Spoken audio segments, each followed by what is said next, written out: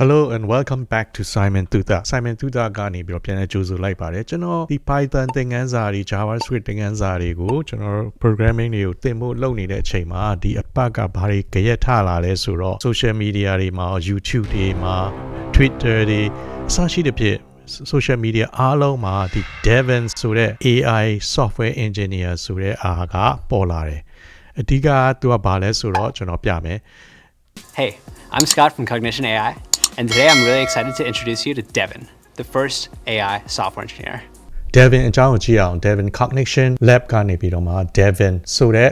AI application ကိုထုတ်လိုက်တယ်ပေါ့နော် Today we are excited to introduce Devin, the first AI software engineer. Devin is a new state-of-the-art the software engineer bench coding benchmark has successfully passed practical engineering interviews for leading AI companies and has been completed real job on Upwork. ရအနေငယ်တွင်က Twitter ပေါ်မှာသူက Cognition Lab ကနေပြီးတော့မှ Devin ဆိုတဲ့ AI software က software engineer တွေကိုတော့အစားထိုးနိုင်မဲ့ application ကိုသူတို့ကစကြော်ညာလိုက်တယ်ပေါ့သူတို့ပြောထားတာကတော့ software engineer တွေလုပ်တယ်လို့ interview software engineer လက်တွေ့ interviewအောင်မြင်ပြီးတော့မှเนาะဒီ AI ဒီ software ကဘာလုပ်နိုင်လဲဆိုတော့တကယ်အလုပ်တွေကိုအစားထိုးနိုင်တယ်သူကအဲ့ဒီ Upwork ကိုတွားပြီးတော့မှ Upwork ဆိုတာကျွန်တော် freelance အလုပ်တွေရှိတယ်လीအဲ့ဒါတင်ထားတဲ့ဟာကိုဒါမှတွားပြီးတော့မှယူပြီးတော့မှဖြည့်ရှင်းနိုင်တယ်ဆိုတော့ကျွန်တော် software engineer တွေကဘာမှလုပ်စရာမလိုတော့ဘူးအလုပ်မရှိတော့ဘူးဆိုတဲ့သဘောမျိုးဖြစ်ပါတယ်အဲ့ဒါတွားကြည့်ရအောင် I'm going to ask Devin to benchmark the performance of Llama on a couple different API providers. ကောင်းပြီသူ Devin ကိုတွားပြီးတော့မှသူ program ရေးခိုင်းတယ်ပေါ့သူ prompt ရေးပြီးတော့မှရေးခိုင်းတယ် From now on, Devin is in the driver's seat. First, Devin makes a step-by-step plan of how to tackle the problem. ကဲအဲ့ဒီသူ့ရဲ့ software Devin ဆိုတဲ့ခေါ်တဲ့အကောင်က software ကို plan နေချပြီးတော့မှ step by step သူစီစဉ်နေတယ် After that, it builds the whole project using all the same tools that a human software engineer would use. ပြီးရင်ဒီ Devin ကဒီ software engineer ကဲ့သို့ပဲသူ software engineer tools တွေကိုယူသုံးပါမယ် Devin has its own command line, သူမှာ own command line ရှိတယ် its own code editor, Devin မှာသူ့ရဲ့ own code editor ရှိတယ်ဒီမှာ Visual Studio Code တော့ဘာလို့မသုံးမဲ့သူကိုယ်ပိုင် editor ရှိတယ် and even its own browser. သူရဲ့ own browser ရှိတယ်ကျွန်တော်တို့ Chrome တွေဘာတွေ Firefox တွေမသုံးမဲ့သူ့ဟာသူတော့မှာ browser သူ့ဟာသူရှိတယ်ဆိုတဲ့သဘော Devin decides to use the browser to pull up API documentation so that it can read up and learn how to plug into each of these APIs. Devin ကသူown browser ကိုသုံးပြီးတော့မှ documentation တွေကို internet မှာတွားပြီးတော့ browser နဲ့တွားကြည့်ပြီးတော့မှ API တွေဘယ်လိုသုံးရမလဲဆိုပြီးတော့လေ့လာမယ် Here Devin runs into an unexpected error. အဲ့ဒါနဲ့သူ error ဖြစ်သွားတယ်ဖြစ်သွားရင်သူဘယ်လိုလုပ်မလဲကြည့်အောင် Devin actually decides to add a debugging print statement. သူ error တွေ့တဲ့အခါမှာ print statement ဒီ error ဘာ error လဲဆိုတော့သူကိုသူ print statement တွားရေးတယ် Reruns the code with the debugging print statement. And then ပြီးလို့ရှိရင်အဲ့ဒီ code ကိုပြန်ပြီးတော့ run တယ်အဲ့ဒီ print statement နဲ့သူ error ကိုကြည့်ဖို့အတွက် error in the logs to figure out how to fix the bug. ဒီ error ထွက်လာတဲ့ error ကိုပြင်ပြီးတော့မှပြန် run တယ် Finally, Devin အခုထွက်လာပြီသူရဲ့ website သူ output အနေနဲ့သူ website ထွက်လာပြီဆိုလိုတဲ့ဘောက Devin ဆိုတဲ့ AI software engineer ကဒီ software တခုရဲ့လိုအပ်ချက်တွေကိုတွေ့တာနဲ့သူကဒီ season planning တွေကိုချမယ် design တွေရေးဆွဲမယ်ပြီးရင် software engineer ကဲ့သို့သူ tools တွေကို software engineer တယောက်လိုမျိုးသူတွားသုံးမယ်သူမှာ terminal တွေရှိမယ်သူမှာတကယ် software engineer တုံး editor တွေသူကိုသူ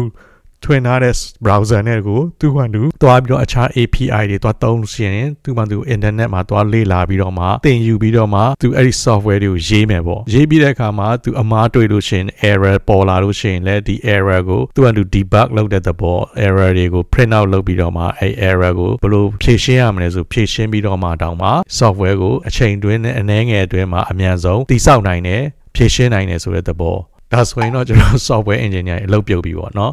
so အဲ့ဒီဥစ္စာကဒီခုတလော internet မှာပြန့်နေတယ် social media မှာပြန့်နေတယ် YouTube မှာပြန့်နေတယ်အဲ့ဒါတွေကိုကျွန်တော်ဟိုခဏခဏလည်းမေးလာတယ်ဒီလို social media ခေတ်မှာဘယ်လိုဖြစ်လဲဆိုတော့ကျွန်တော်တို့ဒီ software engineer ကိုလေ့လာနေတဲ့ပုံကိုယ်တွေကိုပိုင်းခြားလိုက်မယ်ဆိုလို့ရှိရင် beginner တွေရှိမယ်ပေါ့နော်ကျွန်တော် beginner တို့မဟုတ်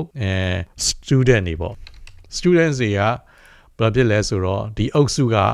အများအားဖြင့်ဒါတွေကိုယုံကြတယ်ကြောက်ကြတယ်ပေါ့နော်အရန်ကြောက်ကြတယ်ဘာဖြစ်လို့လဲဆိုတော့ဒီဥစ္စာဒီ programming သင်ရတာဒီ software engineer လမ်းကြောင်းကိုသွားရတာလွယ်တဲ့အလုပ်တော့မဟုတ်ပါဘူး ဆိုတော့သူတို့လေ့လာနေတဲ့အခက်ခဲနဲ့တွေ့လာတဲ့အခါမှာဒီ AI ကခေတ်ကလည်းဖြစ်တဲ့အတွက်ကြောင့် social media ခေတ်ကလည်းဖြစ်တဲ့အခါမှာဒါတွေကိုအလွယ်တကူနဲ့အစားထိုးသွားမယ်ဆိုလို့ရှိရင်ဘာလို့ဖတ်နေရမလဲအလွယ်တကူနဲ့လက်လျှော့ဖို့ရှိတယ်အဲ့ဒါကိုလည်းကျွန်တော်စီကိုလည်းအများကြီးလာပြီးတော့ပြောကြတယ်ဒီ AI ကလုံနေပြီးဘာဖြစ်လို့ဒါတွေသင်နေသေးလဲ programming တွေဘာလို့သင်နေသေးလဲဒါကျွန်တော်ရှင်းပြမယ်နောက်အုပ်စုတစ်ခုက0 to 5 year experience သူတို့အလုပ်တော့ရသွားပြီ software engineer software developer web developer လုပ်နေပြီသို့တော့သူတို့ကဘာဖြစ်လဲဆိုတော့ငါတို့အလုပ်များပြုတ်မလားဒီဥစ္စာကအစားထိုးသွားလို့ရှိရင်ဘယ်လိုလုပ်မလဲနောက်အုပ်စုက5+ year experience ရှိနေတဲ့ senior engineer တွေပေါ့နော်5 to 10 years ဒါတွေကကျွန်တော်တို့အသက်ပေါ်နေတာမဟုတ်ဘူးဒါတွေကခဏခဏဖြစ်တယ်ဥမာအဖြစ်ဆိုလို့ရှိရင်ဒီလို revolution တွေခဏခဏဖြစ်တယ်ကျွန်တော်လဲထွန်းနေပေါ့နော်စိုက်ပျိုးရေးနိုင်ငံဆိုရင်နွားနဲ့လဲထွန်းတယ်နွားနဲ့လဲထွန်းရာကနေပြီးတော့မှကျွန်တော်တို့လဲထွန်းဆက်တွေပေါ်လာတယ်ဆက်တဲ့အခါမှာနွားအကောင့်100လောက်လဲထွန်းရမယ်အစားလဲထွန်းဆက်5စီး10စီးနဲ့ပဲလူ9ယောက်လောက်နဲ့ပဲလဲထွန်းလိုက်လို့ရှိရင်ပြီးသွားတယ်ထုံနည်း၎င်းပဲလူတော့လျှော့သွားမယ်ဒါပေမဲ့ဒီ software engineer တွေက tedious အလုပ်တွေပေါ့နော် pipeline တွေဒီ framework တွေပေါ်လာတဲ့အတွက်ကြောင့်မလို့ code တွေကအစဆုံးကိုလက်နဲ့ရေးစရာမလိုပဲနဲ့ဥပမာ copilot တွေပါပေါ်လာတယ် Microsoft copilot AI assist ကျွန်တော်တို့လည်းသုံးနေပြီဆိုရင်ပိုမြန်သွားအောင်ပိုလွယ်ကူသွားအောင်လုပ်တဲ့သဘောဖြစ်တယ်လူကိုတော့အစားထိုးလို့တော့မရသေးဘူးလေထွန်းဆက်ပေါ်လာပြီးအဲ့လေထွန်းဆက်ကိုမောင်းဖို့လူတော့လိုသေးတယ်နောက်တော့ AI ကသူ့အတူမောင်းမယ်ဆိုရင်တော့ဒါလိုသေးတယ်ဖြစ်လာတော့မလားဖြစ်နေပြီလားတော့မသိဘူးပေါ့နော်တို့တော့ကျွန်တော်တို့အခုကအတိကနားလည်ရမှာကဒီ AI ကိုပေါ်ဖို့အတွက်ဆိုလို့ရှိရင် AI ကိုဘယ်သူကတီထွင်တယ်လဲဒါကိုမမေ့ဖို့လိုတယ်ဒါတွေဆက်မပြောခင်ကျွန်တော်နောက်က venture capital ဆိုတာနားလည်ရမယ် VC ဆိုတာနားလည်ရမယ်ဒီခု Devin တို့ဘာလို့ပြောသွားတဲ့ဥစ္စာကဘာအတွက်ကောင်းတယ်လဲဆိုတော့ဒီ venture capital အတွက်ကောင်းတယ်Venture capital ဆိုတာဘာလဲ VC is a form of private equity and type of financing for startup companies and small business with long-term growth potential. Venture capital generally comes from investment banks, financial institutions. Venture capital can also be provided as technical or managerial expertise. အဲ့ဒါတွေကဘယ်လိုဖြစ်လဲဆိုတော့ဒီနိုင်ငံတွေမှာအနောက်နိုင်ငံတွေမှာအထူးသဖြင့် US မှာဆိုလို့ရှိရင်ဒီ venture capital event တွေအများတိုင်းရှိတယ်အထူးသဖြင့် Silicon Valley မှာကျွန်တော်အရင်တော့နေခဲ့တဲ့ California Silicon Valley မှာဆိုလို့ရှိရင်နေတိုင်းလို့ရှိနေတယ် startup company တွေ idea ရတာနဲ့သူတို့ကလာပြီးတော့မှ pitch လုပ်တယ် marketing လုပ်တယ်ဆိုတဲ့သဘော investor တွေကအမျိုးစုံရှိတယ် individual investor တွေရှိတယ်တန်ပေါင်းများစွာဒေါ်လာတွေရှိတယ် venture capital firm တွေရှိတယ် investment banking တွေရှိတယ်အဲအကြောင်းမလို့သူတို့ပတ်စံတွေကိုသူ investment လုပ်လိုက်တဲ့အခါမှာ$1ရလို့ရှိရင်ဒီအစပေါင်းများစွာရဖို့အတွက်ဆိုရင်ဒါတနည်းကတော့ဒီ venture capital တွေအထူးသဖြင့် technology company တွေမှာစပြီး invest လုပ်လိုက်လို့ရှိရင်သူတို့မှာအစပေါင်းများစွာတိုးလာမယ်ဆိုတဲ့သဘောဖြစ်တယ်ဥပမာ 48% ရမယ်စရှိတဲ့ဖြစ်အရင်ရှင်နိုင်ငံကအရင်ရှိလို့ရှိရင်သူ့အရင်ကိုပွားဖို့ပဲသူကစူးစမ်းနေတယ်ထုံနည်း၎င်းပဲဒီ Silicon Valley မှာနည်းပညာ engineer တွေရှိတယ် scientist တွေရှိတယ်သူတို့ကလည်းဒီကဘာကိုပြောင်းလဲဖို့နည်းပညာအတစ်တွေကအများတိုင်းစူးစမ်းနေတဲ့အတွက်ကြောင့်မလို့ဒီ Silicon Valley California မှာအများအဖြစ်တဲ့အကြီးအားဖြင့်တော့ Sequoia တို့ဘာလို့ရှိတယ်အခုလည်းနာမည်ကြီးတော့မယ် Sequoia Investment Venture Capital ဒါမျိုးတွေကဖြစ်လေဖြစ်တာပဲသူတို့ကအရင်စိုက်မဲ့လူတွေတိတ်ပြီးတော့ technical detail ကိုသူတို့နားမထောင်ချင်ဘူးကောင်းကောင်း presentation ကောင်းကောင်းလုပ်နိုင်တဲ့လူ marketing terms တွေကောင်းကောင်းပြောနိုင်တဲ့လူတွေကိုစက္ကန့်30မိနစ်အတွင်းမှာသူစိတ်ပါဖို့ပြောဖို့ရှိတယ်ဆိုရင်သူတို့ကဆုံးဖြတ်ပြီးတော့မှသူက funding တွေပေးမယ်သူကဒီ company ကိုထူထောင်ပေးမယ်ပေါ့ venture capital ကအမျိုးစုံရှိသေးတယ်အခြေခံအဖြစ်3မျိုးပေါ့နော် pre-seed ဆိုတော့ဘာမှမရှိသေးဘူး earlier stage ဆိုရင် the business development the business plan ရေးဖို့အတွက်နောက် business plan နဲ့ business accelerator နော်ဒီ business ကိုစထလာဖို့အတွက်ကိုဒီ funding တွေနောက် mentorship တွေရဖို့အတွက်ကို pre-seed money လို့ခေါ်တယ် seed စိုက်တယ်ပေါ့နော်ပြိုးထောင်ပေးတဲ့အဆင့်ရှိတယ်ဆိုတော့အတွက်ရရင်ဒီ idea တစ်ခုပဲရှိတယ်သူတို့မှာအဲ့ idea ကိုသူကလာပြောပြလိုက်လို့ရှိရင်သူကပတ်စံ million 500,000 တော့မဟုတ် million ဒါမှအဲ့ဒါမျိုးအသေးလေးရမယ်ပေါ့နော်စရပြီးရင် seed funding ဆိုတာတောင်းတစ်ခုရှိတယ် at this point the new business seat to launch its first product launch ဖို့အတွက်ကိုသူတို့ကစလုပ်နေပြီဒီ business plan တွေရေးပြီး funding တွေလည်းရပြီနည်းနည်းပါးပါးဆို engineer တွေလည်းနည်းနည်း recruit လုပ်ပြီးငားပြီးဆိုလို့ရှိရင် CTO တို့သူကိုယ်သူ CTO လို့ခေါ်ခြင်းခေါ်ပဲ CEO လို့သူကနာမည်ပေးမယ်တယောက်နှစ်ယောက်ကဒီကောင်တွေကဆယ်ကျော်သက်ကောင်လေးတွေလည်းဖြစ်နိုင်တယ် college student တွေလည်းဖြစ်နိုင်တယ်အဲ့ဒီကောင်တွေကလာပြီးတော့မှနောက်ထပ်ပတ်စံလိုတယ်ဒီ product စလုပ်ဖို့ဆိုတာဒီ engineer တွေကစကားပြောကျွမ်းကျင်တဲ့ကောင်တွေကိုလည်းငားရမယ် marketing တွေ CFO လို့သူနာမည်ပေးမယ်အဲ့ဒီကောင်တွေကလာပြီးတော့မှ